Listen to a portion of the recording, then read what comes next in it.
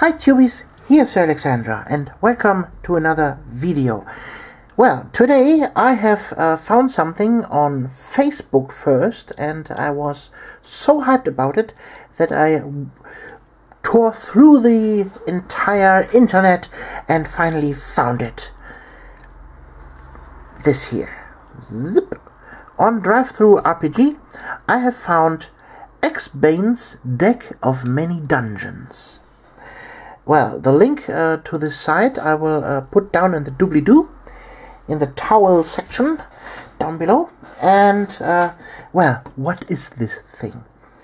I have bought me this for $5, $4.99, and I have printed it, I have cut it, I have glued it to magic cards, and I have put it into top loaders. And, well, let's find out together what this is. You know that I play a lot of pen and paper RPGs, and well, this is something for the Dungeon Master, Axebane's Deck of Many Dungeons. So at first you have here two Joker cards with the instructions, and here for some name generators, and then we come to the meaty parts of this deck. This is so awesome. This is a random dungeon. Infinite dungeons. Forever and ever and ever and ever. Infinite dungeons. Ah, this is so cool. So you can see here, on each of these cards, you can see here some instructions, what to do here, what monsters you can find, and stuff, and corridors, and what sounds there are in the dungeon, for example, what creatures are here, for example, a drow, carrion crawler, two giant spiders, a wereboar, or an earth elemental, and so on. And what this is, well, you look at the instructions. So, here, remove the Ace, King, and Joker cards from the deck. Okay, these are the Joker cards. Then we search for example, an Ace, King, Ace or King, Ace or King, Ace or King. There we have a King. And here's an Ace. So, the King cards, those are the end point for the dungeon. Here, quest goal or stairs down to the next level. The Ace cards are the starting point for the dungeon. So we have 4 different starting points and 4 different end goals. So here we have another end goal card, and here's another starting point, and so on. And what you do then is mix the rest of the deck, and then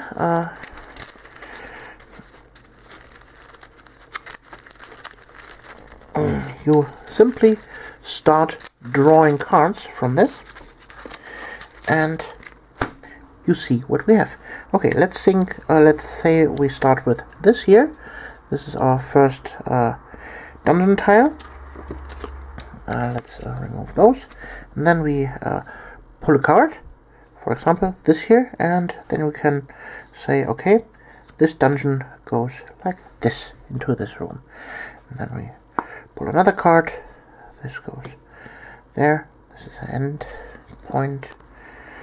And okay, this is an example for a very short dungeon. It only has these 3 rows, but let's say we remove the King.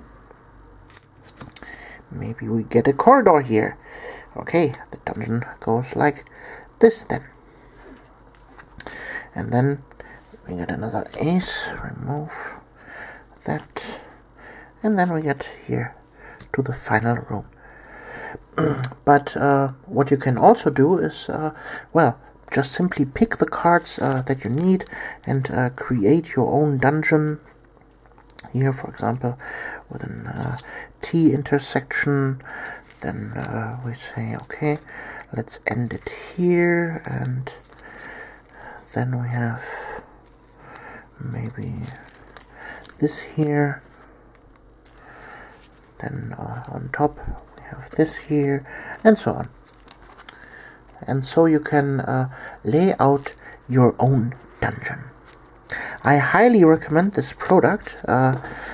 This is not sponsored. I haven't gotten this. Well, I found on the internet also the part where you can order this deck as a pre-printed version.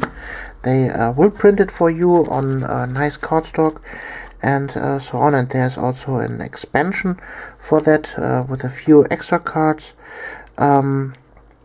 But it will take a while until it is printed and shipped out, and if you're not in America, then it will take quite some time until it is there. So I took the drive-through RPG version for just $5 and created it with, well, some old magic cards, printed it out, and voila. Well, the pre-printed version is also colored. On this downloadable version you can also get two different versions in color or in black and white. I printed it out on well, this kind of paper. Well, let's show it to you. Here, this cloudy parchment paper, so to give it a little bit more style.